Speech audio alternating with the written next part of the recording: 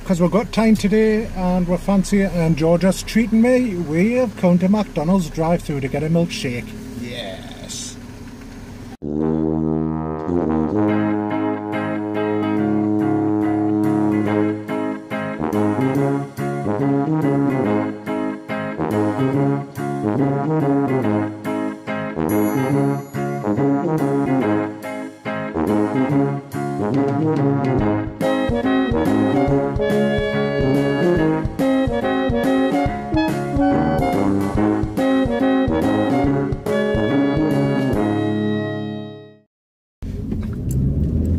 Hello. We're finished. We managed to get away early.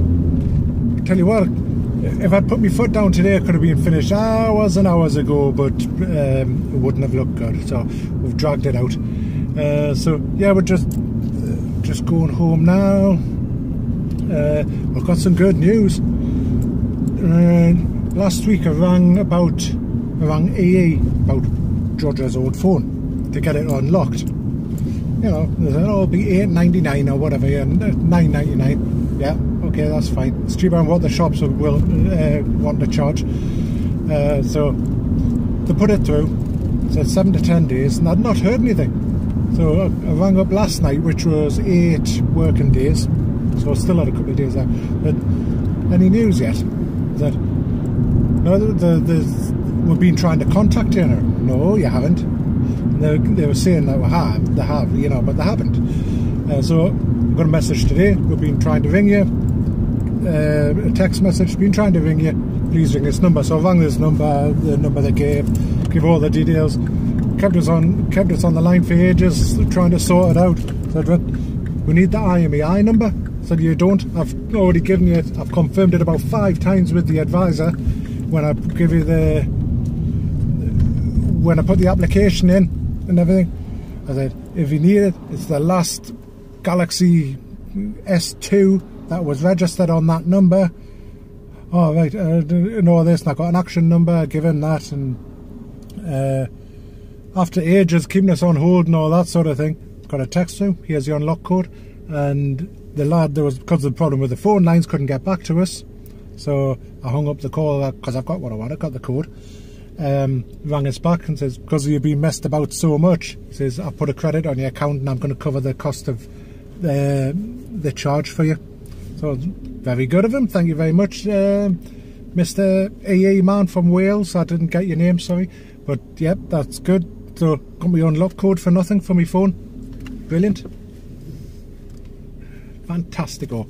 Yeah, so we're gonna be home soon. I don't know if Denise is home yet. She's never texted. She said she would only be a few hours, so she might even be home before us, but I don't think she is, because she's not replying to any of her texts. And Georgia's playing a game on her phone. So yeah, get home, then get the coffee or something on and relax for the night. So what the hell was that? So yeah, so I'll catch you guys in a little bit. Good evening, everybody. Sorry, pretty random shot that you seen just before. That was well, you saw what it was, you know. She doesn't know yet. So I'm not going to tell her where we went. Yeah, so we haven't done any recording today. Just been that busy, really, to be honest. So this is pretty much it for today. So I do apologise about it being quite a boring one. But somebody's been out having a good time at the baby shower. Yeah. Oh, it was lovely. She got a lovely surprise because she didn't know anything about it. So when she turned up and seen all her friends and family, and she loved it, and she looked gorgeous. So burst into tears? No, she didn't. But sorry, that was the cat just grabbing onto the handle there, trying to pull it down. Franklin trying to attack the selfie stick. It's not a selfie stick, love, are you? No. Anyway. Yeah, it was lovely. Food was amazing.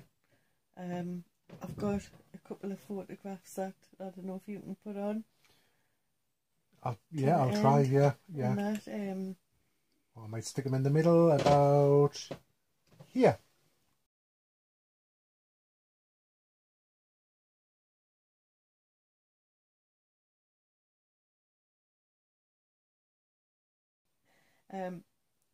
Really, really nice. Would really recommend the Malmaison Hotel on the quayside. For I don't know what you class it as. Do you say afternoon tea or I don't know. something like that? But baby shower, basically. really nice. And got this, lovely. I'll read it to you first, then I'll try and show you. So it says, "Thank you for coming to Charlotte's baby shower." It's got the date. It says, "Make a wish for baby. Tie this bracelet on your wrist, close your eyes and make a wish. When the bracelet breaks in two, the wish you made may soon come true." And I don't know if we can see that, but it's got two little feet on there, two little baby feet. It's like a little bracelet or necklace or something. Bracelet. It's a little bracelet that you wear. It's so cute. Yeah. And we had like a game. You had to guess, was it a beer belly or a pregnant belly? The photographs. I think I got about 9 out of 16 right, and that you won a little prize at the end. So that was good. But she doesn't know as yet whether she guessed right with the sex. Just one moment, Georgia. Don't do that in here, please. no nail varnish. No, I don't want to be smelling that in here. Go and do it in your own room. Okay, Georgia's just come waltzing through, sat in the bed and started doing her nails. No, your bedroom. I don't want the fumes in here. okay, I'll wait then. No, she doesn't. It's our first baby, so she doesn't want to know. She wants a surprise. But I think there was 3 of her wearing pink. Everyone else was wearing blue. So doesn't mean to say you're wrong, though. just gonna have to wait and see. I would wear blue. Would you? You think she's having a boy? I don't know. I'd wear green. I think she's going to have a lizard. Just stupid. But overall, lovely day. Good. I'm glad you enjoyed it. Good. And you did look beautiful on that top. Oh, thank you. And lots of... Thank you, everyone. That's really nice. It made us feel so much better that you've said I look nice in it. Yeah, loads of people are complimenting you on it. I'm just self-conscious and whatever. Am I allowed to read some of the questions? Remember the top one to open them, because some of them I've had to put the extra details into the notes, like the. So that's the first part of it. Then it goes into there. Oh right, okay. Let's see. So these ones are all from Kelly Cockcroft. Yeah, Kelly Cockcroft. She sent us a load of questions, so we'll get them all out of the way today. So yeah, so thank you, Kelly, for sending those. So the first one is: does Georgia get pocket money? And if so, how do you decide how much to give her? Does she get a set amount or so much per job she does, etc.? Are there things you no longer provide for her because she is expected to spend her money on them? We'll just go through question by question then. And she says, I have a son a year younger than Georgia and often wonder if I give him enough or too much. So, well, she doesn't really get pocket money, does she? As such, no. Because, say, if we're out and about and she sees something that she likes, she doesn't always get it. But if we've got the money, and if we can, we can afford it, then we'll buy it for her. So it's not like a pocket money thing. But she gets stuff in other ways. Yeah, and she gets pocket money off her off grandma and granddad. My mum and dad. My mum's got like a savings account for her, which she puts in Georgia's bank, which she can get money out herself. So she's got her own money to spend on things. Plus she gets something in her pocket as well, like she gets money each week. That's separate to the bank money, isn't Yeah, it? and she gets, my dad gives her pocket money, so my dad will give her a £5 a week. And what I do, I just put it in a pot, and if she wants to buy something, if she's got 20 or 30 quid there, she can take it out of the pot. Doesn't tell us, like. Yeah, I always forget to laugh, put it in the pot. Yeah, well, that's good, because if you know you've got it, you'll spend it. Saves it up. 3 weeks later, I found about like loads of money in my pot, and I'll be like, yeah. But one thing that I sometimes make her pay for, which I never used to, Makeup. she buys her own makeup. Or sometimes if I buy makeup, we'll share it and things. Is what we decided a while ago is that she pays for shampoo and conditioner. Yes. Which at first I felt bad for, because I thought, should she really be paying for it? But then the reason that she does buy it is that she uses so much. I use too much. Yeah, She admits it. So I could buy a bottle of shampoo, and within 2 days, it could be gone. Not 2. Sometimes. Maybe if I like leave a couple of Hand days wash without and- washing my hair. One day she used 3/4 of the bottle in one wash. So that was my reasoning for saying to her, if you do that in future, then It wasn't so you're going to hot, pay but- for your own. So whether that's cruel or not, I don't know. You can say whether you think that is or not, but that was what I decided. I don't always make her pay for it, but sometimes I will take the money off her if I think that she is Don't open it. using a lot. That I've used a bit too much. So yeah, don't. So No, yeah, probably She gets pocket money off the grandparents. yeah. But And not offer of she you. gets stuff in other ways. Yeah, you just like if you see a pair of shoes or if you like something, Like a top or... then it will just buy it for you. So, not every week, but now and then. never then. Yes. Right. So, is this the next one here? Man, I'll read. Mhm. So, read that one. Right, out then. Georgia's going to read this question. Hang on. Clear as possible. Have any of you ever seen a medium? If so, did they tell you anything that came true or give you a message that you believe to be from a loved one? I've seen 2, I think. Yes, I think 2. I've never seen one. And then we used to go to the I was going to get onto that, yeah. spiritualist church. So did anything, with the two you've seen, anything come from that? She did tell us that the person that I was with at the time wasn't the one for me, which at the time was just before I was getting married, so that was a little bit worrying. And said that there was a dark-haired fella that I would end up with, but at the time didn't think anything of it because It was our best man. obviously I was just about to get married. Yeah. The other one that I seen, I don't know, I felt as if they were trying to get answers out of us, so that one wasn't the best one that I went to. We did actually go to local spiritualist church when it was going. Actually took a friend of ours as well, and I'm trying to remember, she got messages, didn't she? Mm-hmm. Yeah, I can't remember if she could accept them. I can't remember. Yeah, I think she did. Yeah, I can't. Did you get messages from there? No. No, I don't think I. Oh, did I? My cousin did. Did I not? Oh, I can't remember. It's that long ago now. But I went to local spiritualist churches, but I've never actually been to see a medium like in a private setting.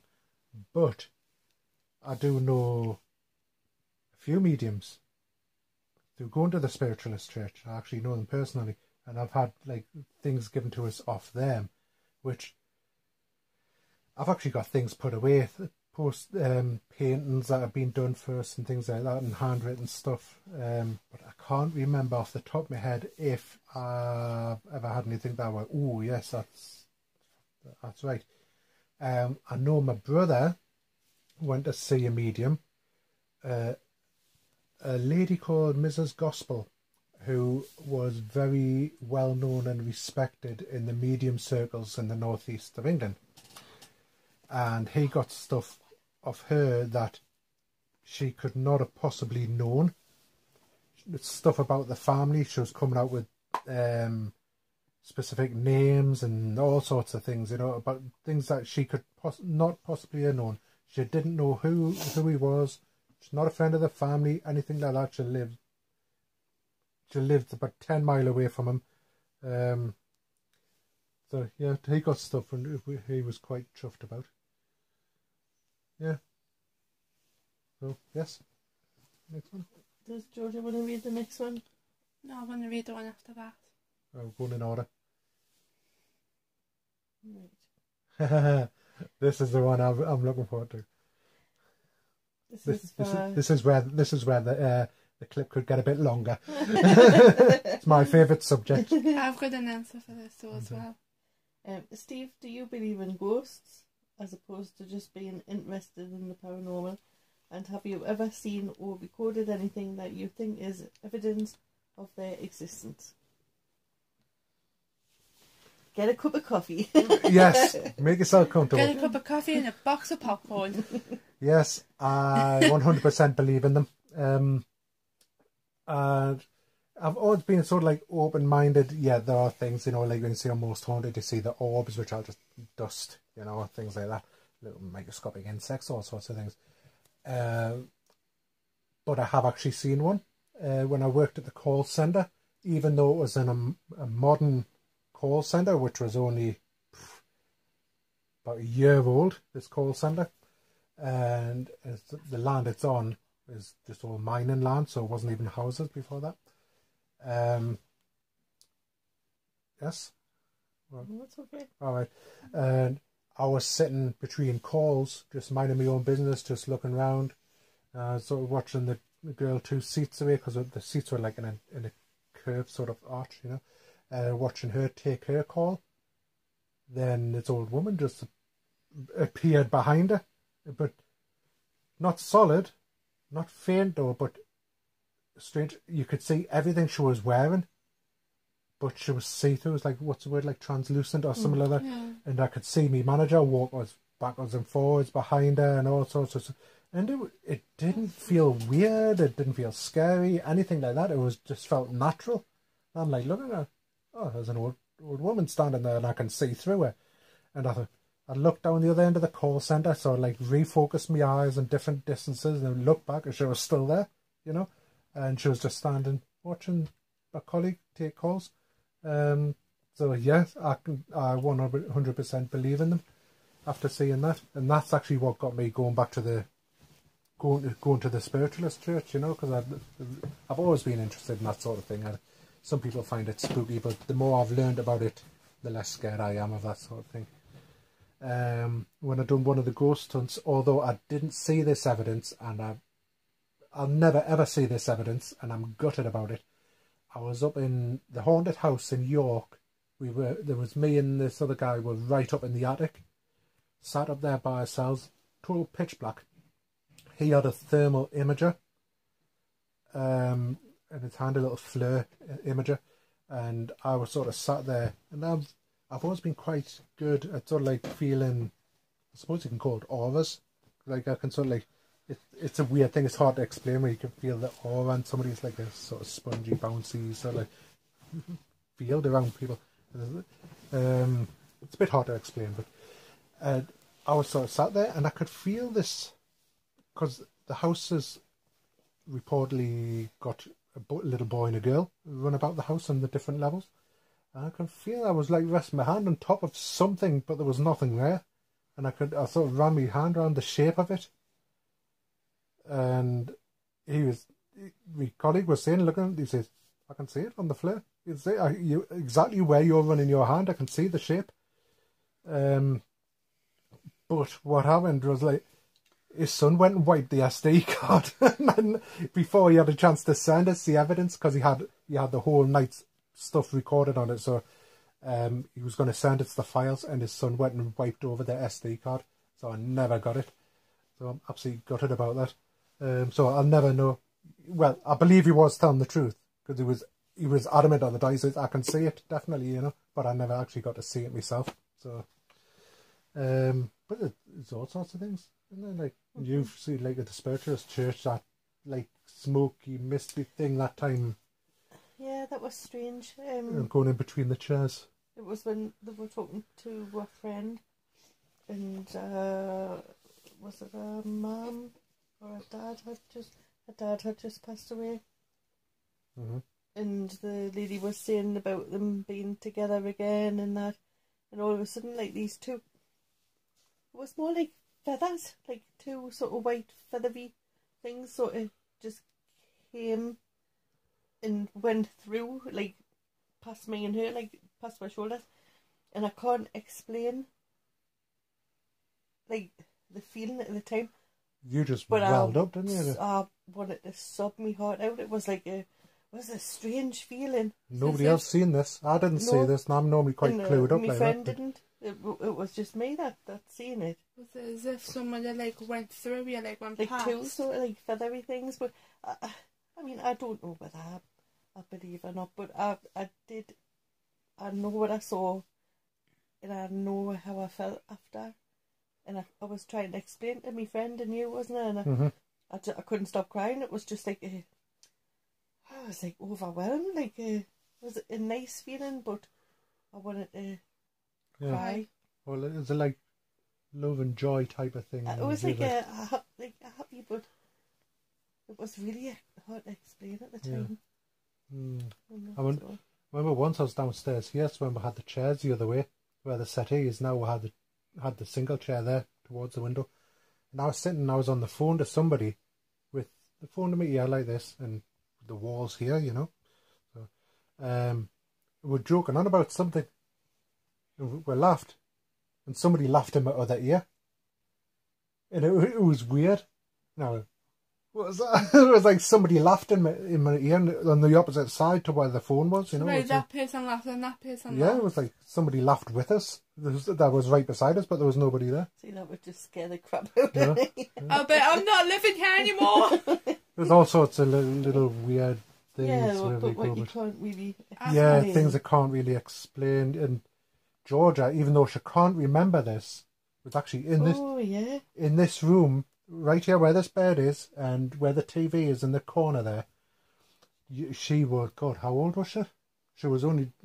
Just talking, but I think she was on the bed with Denise. So she was only like a little, what would be classed a toddler or still a baby? it's a toddler. And she just started laughing, like pointing towards the corner, and what's the matter? The man's dancing. It's standing. Was it dancing? I can't remember. No, she just said I'm laughing at the man standing in the corner. I was freaked out. I was like, yeah, do you mean what man? The man standing in the corner, and there's, you know.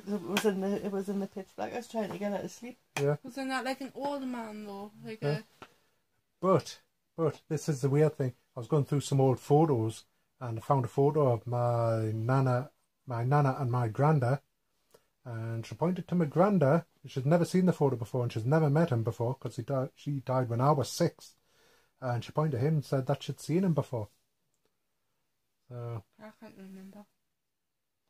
I've heard stuff in the haunted house as well, like going up the stairs. I remember someone running past us. You said you saw that. I saw like a little girl or a little boy. Yes. I'm sure it was a little boy or little girl that ran past us. Yes, you did. I remember on the stairs. I remember you were in front of us, or either man was in front of us and somebody was behind us. No, it would have been me in front of you to a chicken. And I thought, how can somebody, like a little kid, run past when it's like a narrow? Yeah, it is. It's staircase. really narrow, the staircase. How can somebody run past us like a little kid? Yeah. And then I felt like when I was sitting in one room, I felt like I could say somewhere like, moving the hands near a chair or something. Yeah, well, it's But I difficult don't in know that if it room was because in- it's pitch black because your eyes will be playing trick in that room where you think you're seeing I don't something know if it was moving. my mind like Yeah, playing might have or... been. But that she's just reminded me of the time the same haunted house was on the bottom corridor, and there was a door, it's like a glass door, but it's like a curtain. There was a net curtain or something up at the door, and behind that's just the alleyway, and then a wall, a brick wall at the time, and that alleyway was blocked off to the public. There's nobody there, and we were standing there. There was you, me, and these two women or something, who we didn't know they were on, like going around with her. And I just seen a little girl just run past the window at speed, but going so fast. When you go on the outside, she would have ran face first into the wall. Yeah, there was nowhere for it. There was nowhere for her to run. There's no door to enter that bit and no door to actually come out No, of it. and that part's closed off to the public, and this girl just ran past the It's just window. basically a wall, Yeah, both sides. So that was a weird thing as well. And I sort of reported that in the visitors book and everything. But yes, I forgot the question now. Was anything? Yes, so that's yes, I believe in that, and that I have seen things. I do a little bit, but not more. I know people that don't. There's loads of people that don't. You know, there's loads of things that can be explained away, but there's also loads of things that can't be explained. It's like that movie Paranormal Activity and that. Oh. I know about the next.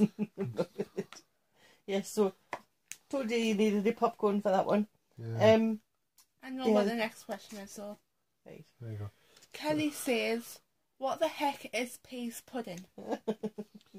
Peas pudding is... Take the lid off. Right. You can say that, Peas isn't it? pudding is like a pasty stuff that you put on sandwiches with ham, or you can have it on with salad. And that's pretty much what it looks like. It's like a sort of light browny, beigey colour. What's it come out? Does he tips it? But you can make it at home That's went off, isn't because it? your mum and dad make it, don't they? Occasionally. But I absolutely love it. And you can get it with, if you know what a saveloy is, it's like a sausage. You can get it at some sandwich shops, saveloy sandwiches. Saveloy and peas pudding is absolutely to die for. You can have it with like ham. Yeah, ham. That's nice with ham. Water. It's made with yellow split peas. Yeah, yellow split That's peas, basically water. it, salt, pepper.